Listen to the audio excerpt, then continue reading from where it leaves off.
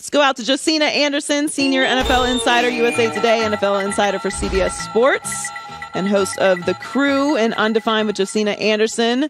Josina, very happy to talk to you today. I was in Miami this weekend and I saw your report. I didn't spend a whole lot of time on social media, but I did see your report and I thought it was very, very juicy. So I've been dying to talk to you all weekend about this, but thanks for coming on with us today. Well, first of all, I know you're trying to get to the news and all of that. We're going to do that. But first, I want to just highlight the fact that it's ladies' night on Colin Cowherd's show with you and Alex. So we're hyping that up. And you got your honorary doctorate. So we are going to raise the roof on that. So congratulations, Dr. Joy. Thank you. Thank you, Josina. I'll raise the roof. You're raising the roof, lowering the roof. The ceiling's not the roof, whatever it is. I feel very, very humble about it. I don't like to, brag on myself like that. But thank you, Josina. Girl, whatever, really Dr. Joy, please. Okay, well, you do an amazing job covering the league as you have for a very long time. And I'm fascinated by this report, mostly because one, I feel like I saw this trend coming with Baker, but also the other side of it, this is a twofold story because of how the league is treating the Browns now because of the Deshaun Watson situation. So let's start with the Deshaun Watson side of it. Is the rest of the league sending a message to the Browns with this Baker Mayfield situation from what you're hearing?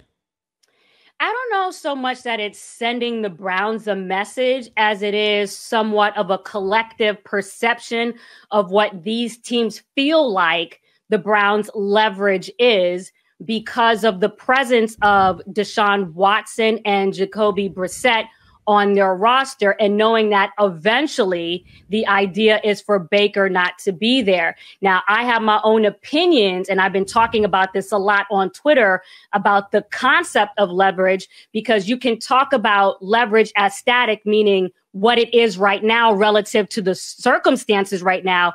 But as we all know, leverage is a fluid concept. It changes. And this, what I reported back when they had the owners meetings in West Palm Beach, Florida, is that my understanding is that the Browns, first of all, they didn't just think about this last night. They have been conceiving this for a while.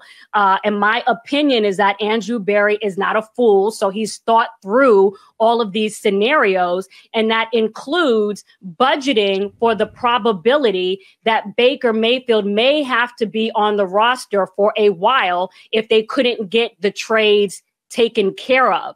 And the other thing I just wanted to mention real quick, and we can go into this, is that a lot of people have been talking about this has to do with money. They didn't get it done. The Panthers didn't get it done or what have you. And the Seahawks, he's not there yet or not coming or what have you because of money. And mechanically, that is true. But I feel that this is more of a philosophical thing, an egotistical thing.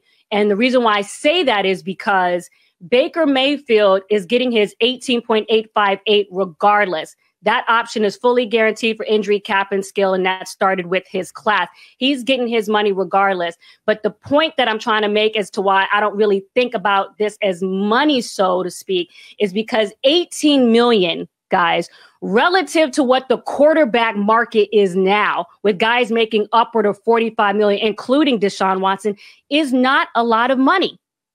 So even with the Panthers, with Sam Darnold also making that 18.85, and you bring in on Matt Corral, which is going to get a third round compensation a lot, which is not a lot of money.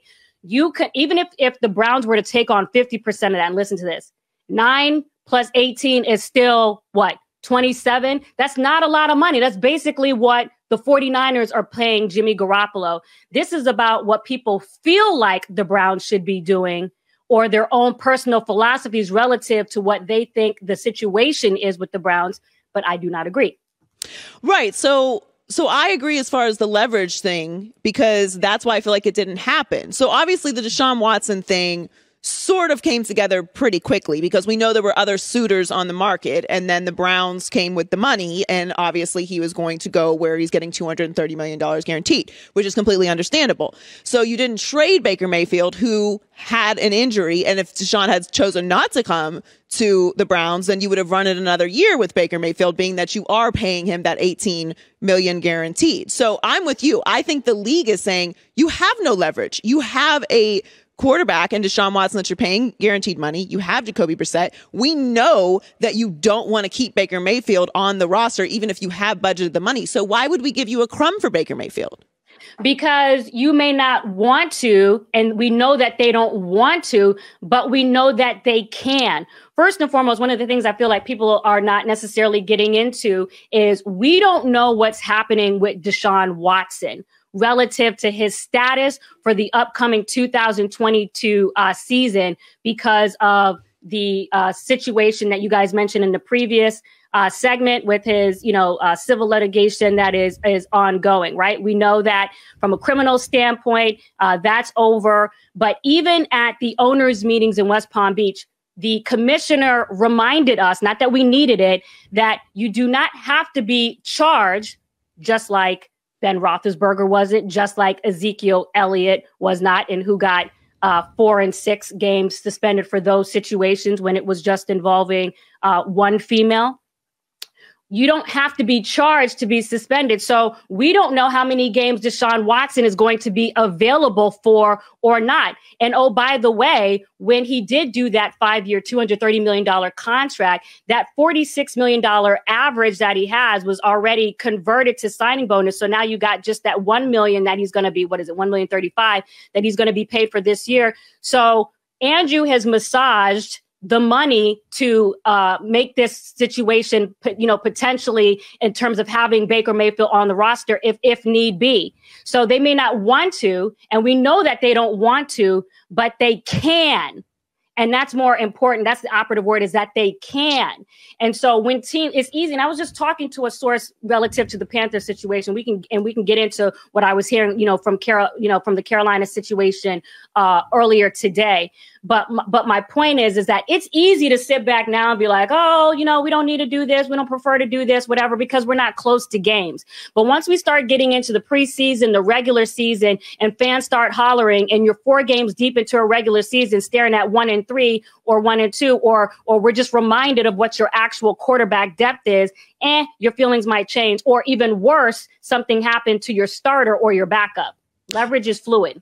Oh, no, that part I totally agree with. Yeah. That's why I think that, San Francisco's situation is a little bit different because I think there are still some questions about Trey Lance, but they both are in situations where it's known that they want to move on from Jimmy Garoppolo and Baker Mayfield, but why do it now? There's no point. You have all the leverage to just wait. You can say you're going to run with the quarterbacks that you have in Seattle or Carolina. When you get into it, you're absolutely right. Then things change, or there's an injury, which we all know there's going to be an injury. It just depends on how deep that particular team that has the injury is at quarterback and how bad the injury is, because that's just how the league goes. So I'm with you. The leverage in this situation is quite fluid. Joy. Yeah. And Joy, there's no rush to do it right now. We want it done now because, we want headlines. And I say we, right. I'm talking about the media, what have you. But there's literally no rush. And just, I was talking to a lead source about the Carolina situation, and I was told this morning the door is not all the way closed, but they're not pressed. And so I said, just like I said to you, okay, well, it's easy for folks not to be pressed now, but that situation can change. And Baker Mayfield is a former #1 overall pick. I see James Bradbury got, cut just now before we came on. That cannot happen with Baker Mayfield. I feel that Andrew has to get compensation relative to Baker Mayfield's pedigree.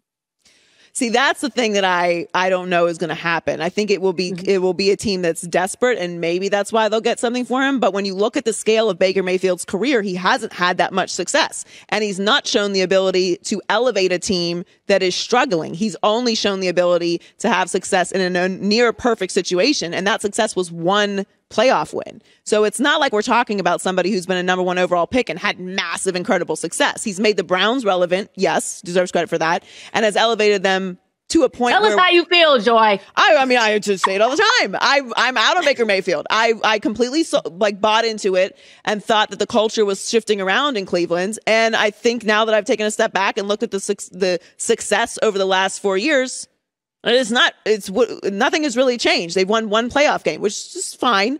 But is that what we're aiming for? I do think that they have more standards now, which is why they made the big swing for Deshaun Watson. But when you're looking at Baker Mayfield's career, he has not elevated a team that has struggled. He has not been able to thrive in situations that were dysfunctional.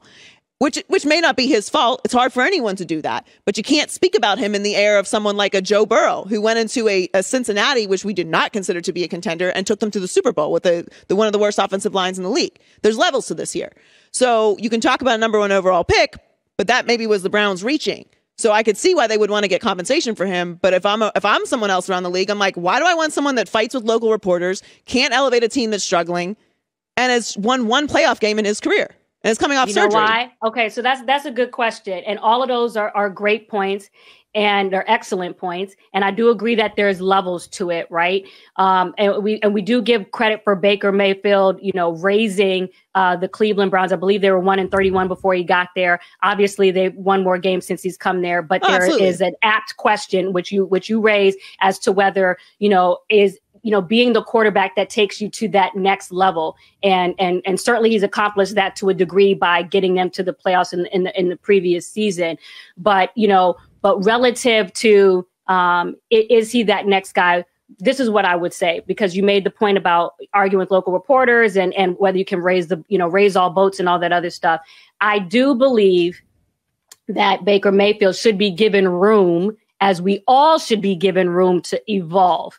And trust me, there are so many things, and I've tweeted this, so I'm not saying anything I'm afraid to say. I've already tweeted this. There are things that I obviously don't agree with that occurred this past season when Odell Beckham Jr. was there.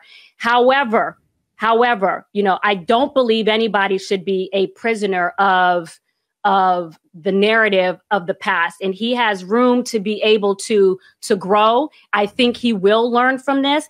I think that, hearing what people are saying in back channels or quite frankly, publicly, whether you're listening to Robbie Anderson or what have you, or you want to have a conversation about whether a lot of his teammates have been, talking on his behalf or not, or what have you. I think Baker has absorbed all of that. And if it hurts, it should, and that's okay. He's not the only one that has gone through adversity at work, and you absorb that and you learn from it. And I do think that if he has to, come back to the Browns, that he would comport himself as a professional, one, because that's what I expect, and two, because he has to. And I've talked to sources who feel like he's in a situation where he has to, and they know that. So we'll see. Yeah, I mean, I'm with you on the grace of it all. Like, I think he is still a starting quarterback in the league, and I think he'll get another opportunity to be a starter there. I'm not saying his career is over or anything like that. And especially you're talking about the degree. Yeah, I mean, I feel like I've seen enough of him to know how good he is. I don't think he has a next gear. And when you look at the roster that the Browns had, and Kevin Stefanski is a coach of the year, I'm like, what? How much more do you need? Is my point. So, of course, and I do think he will learn from this. I hope so. It couldn't have gone much worse getting replaced in the fashion that he did. So, if he does end up not playing for the Browns again, but it's a very interesting situation. I cannot wait to see how this situation and the Jimmy Garoppolo one plays out in San Francisco. But thank you so much for coming on with us, Josina. Always excellent. Senior NFL Insider for USA Today and NFL Insider for CBS Sports. Really appreciate you. Queen Joy, appreciate you having me on. Good to see you, Alex. Thank you. Always great to see you. Hi, everybody. Thanks for watching. Subscribe here to get the latest from the show. Also, be sure to check out more of the best clips from The Herd or go watch a few segments from other shows on FS1.